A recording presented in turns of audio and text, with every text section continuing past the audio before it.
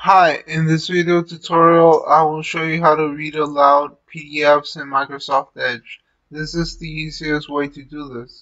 You don't need any extra software since this already comes with Windows 10. All you need to do is add a language and let's say you want Spanish from Spain. You install you already have English installed, so that won't be any problem. Let's say here's Spain. So you click on next, and then you just click text to speech. You just select that. You don't need the other stuff. And you uninstall. You unselect language pack. And you click next. Already installed Spanish from Mexico.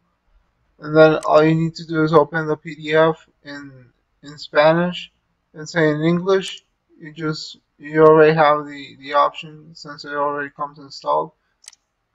Appreciation by Anna Quinlan 1 Mrs. Watsit 2 Mrs. Who 3 Mrs. Which for the black thing.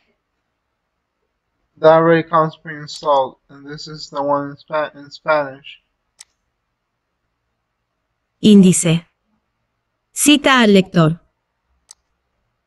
And here in voice options, you can adjust the speed of the read aloud and also the language in which you want it to be read. That's